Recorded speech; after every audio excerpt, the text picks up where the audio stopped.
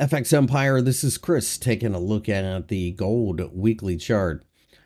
The gold market has spent the first half of the week falling to reach down toward the $1,980 level, only to turn around and bounce enough to recapture the $2,000 level. At this point, it looks like gold is trying to support itself in this general vicinity. And now it looks to me like the market is very likely to bounce from here and head back up into consolidation. This will be especially true if the US dollar loses some strength and, of course, interest rates start to dip again.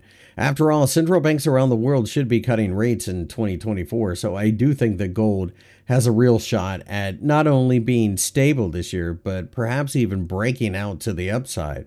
If we were to get above the $2,075 level, then gold suddenly becomes more or less a buy and hold market that a lot of people would be paying a lot of attention to. On the other hand, if we were to break down below the $1,980 level, then we have to look for support perhaps near the $1,950 level where the 50-week EMA currently resides. Either way, I think you do have a lot of choppiness in this area, so be prepared to hang on through volatility.